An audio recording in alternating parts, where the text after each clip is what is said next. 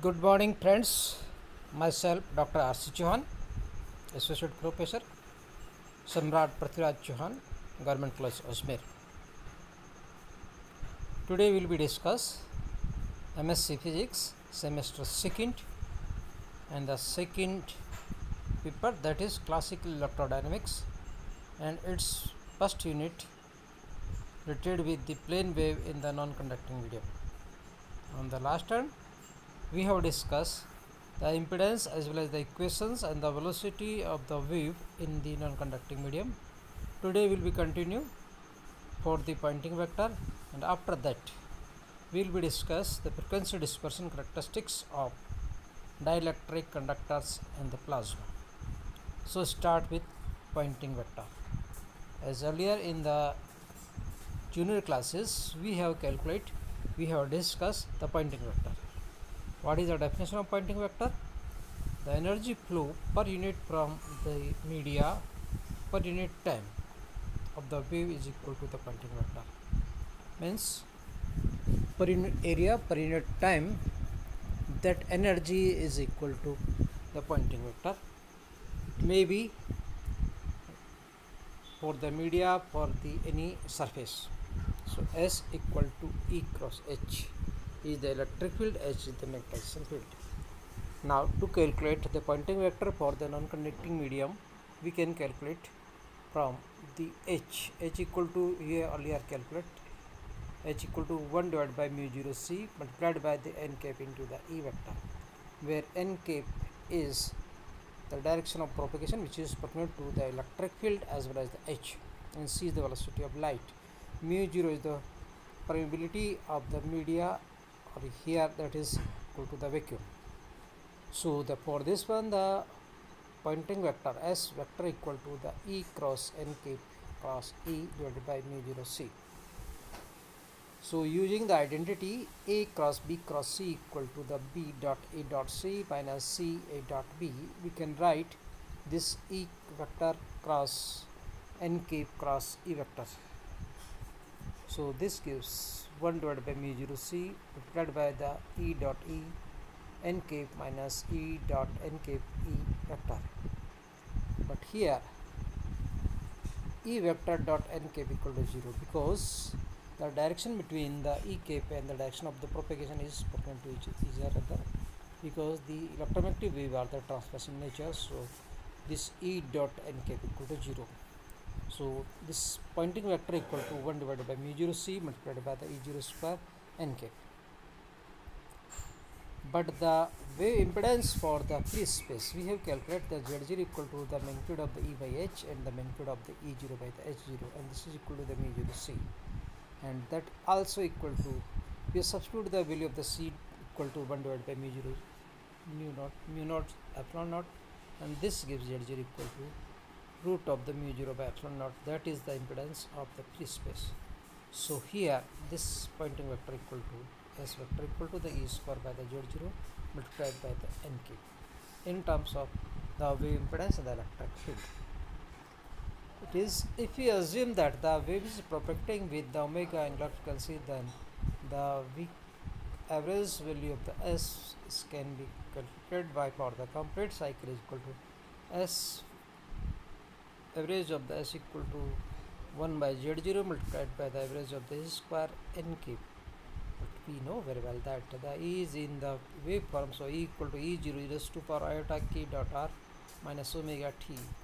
So the E square average equal to the average of the E0 e raised to power iota k dot r minus omega t whole square, the real part of this one, because real part for this one is the cos theta plus iota sin theta, so the real part is cos square theta. So we know very well that the average of the cos square theta equal to 1 by 2. So the average of the energy square is E0 square by the 2, and here we know very well that E0 by 2 root 2 is called the ERMS. So the time averaged energy density, or for here this is the Poynting vector equal to 1 by Z0 E0 square by the 2 n cap, or in the other form we can also write S vector equal to 1 by Z0 ERMS square into the n cap. What we can conclude? we can conclude that this Poynting vector is equal depends on the wave impedance of the wave and also the electric field, and its direction is along the direction of the flow of the wave, that is along the NK. This is all about the plane wave in the non-conducting medium. Now we switch over to the second topic for today, that is the frequency dispersion characteristics of the dielectrics, conductors and the plasma. What is the introduction of it? Why we need the dispersion? Why we need the frequency dependence? In the absence of the dispersion, a wave propagates without any distortion, because there is no dispersion. The wave is moving in the straight line, and this can be, there is no deviation from its path. It is found that for a limited range of the frequency, velocity of wave propagation treated as a constant. But in real life, for the any types of the medium, epsilon as well as the mu both depends on the omega, so the dispersion, that's so the dispersion factor. Because we know very well that the frequencies depend is the function of the epsilon and the mu, that is both are function of the omega. So the both are different frequencies, there is a different dielectric constant and there is the different permittivity, so the property of the medium is changes, so this show the dispersion effect. So we will be discuss this dispersion effect. To get an analysis, we use a simple model for it. So simple model for the epsilon, that is function of the omega. Omega is the frequency, epsilon is the permittivity. For the lower frequency range, epsilon are equal to the 1 for a medium, but when the frequency is higher, it arises the change in the epsilon as well as the mu, because for the lower range of this one there is no changes, with the linear just like that. But in the higher value it will be dispersion. If the frequency of the applied field is increased, then the conducting electrons owing their inertia, this show the decrease in conductivity with the increase in frequency, because on increasing the frequency conductivity is decreased, because the number of collisions increases, hence the damping is there. So there is damping force arises in the material due to the collisions between the electrons and lattice, because if the frequency is high, then more collisions will be there, and this damping is responsible for the change in the value of this permittivity as well as the permittivity. So the damping force, as we have discussed in the mechanics in the UG classes, the force damping, the direct proportional of the velocity, and this is equal to minus bmv. B is the damping constant mostly we are using, and here we can also use by the gamma. M is the mass, V is the velocity of the wave. So if the E is the electric field of the applied force on the electron, then the EF applied equal to minus E into the E, because charge of electron is the minus E. So the equations for the electron for this media, like a force oscillator, earlier we in calculations we use the net resultant force is equal to the restoring force plus the applied force plus the damping force. So the whole combination of the all types of the forces we can write m dv by dt plus the b mv or the gamma mv omega 0 square x equal to the minus e into the e, that is the electric field is a function of the x and t. Here the first term is the net force, second term without direct proportional of the velocity is called a damping force, and third one, that is depend on the omega square x, is called the restoring force, and the fourth, that is on the right hand side, that is the applied force on the electron. So the m is the mass, b equal to the gamma damping coefficient, and omega 0 is the natural oscillating frequency of the electron when there is no applied force is there. Here we assume that amplitude of the oscillator is small and the effect of the B is negligible. Because why the B is effect on the B is negligible? Because we know very well that B equal to the E by C. So if the C is very high, so the value of the B is small. If the solution of the equation third, we assume that earlier in the junior classes E equal to E0 is to power minus iota omega t. Iota is the imaginary quantity. So the E equal to E0 is to power iota omega t. What is the differential of it?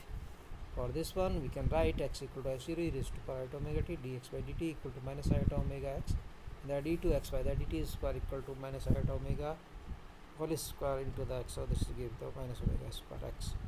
So on rearranging we can all write m multiplied by the minus omega square x plus the gamma minus iota omega x plus omega 0 x equal to the minus e into e.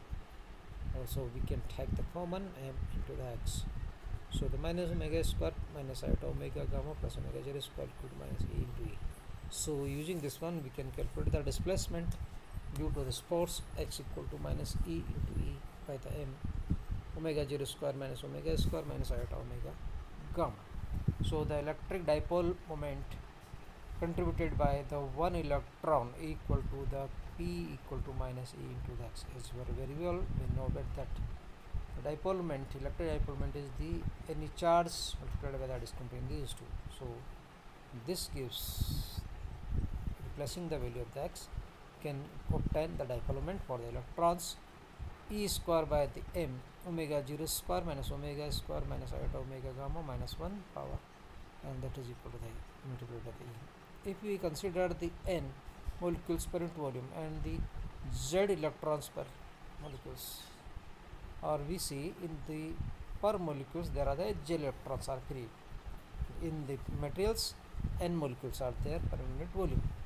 Then instead of the single frequency there are the AFI frequency electrons per molecules, and the binding frequency omega and main constant is the gamma I for the particular case. Then we can write for this case the epsilon omega by the epsilon equal to 1 plus chi e, where the chi is the, we know very well, that is susceptibility, electric susceptibility, and earlier we have calculated the dipole moment p equal to the n chi e into the e, so the chi e equal to the square by m minus multiplied by the omega square minus omega 0 square minus iota omega gamma. So substituting the value of the chi, we can write the epsilon omega divided by the epsilon 0. Epsilon 0 means omega is negligible, there is no effect at all, but the e is the function of the omega, so 1 plus n is square by the m plus the summation for the I, that is fi omega g square minus omega square minus iota omega gamma of minus 1, where the sigma fi equal to the total free electrons in the molecules. So what this show? This show that for the individual electrons, the frequency of oscillations is the omega I and its the constant frequency is the omega 0.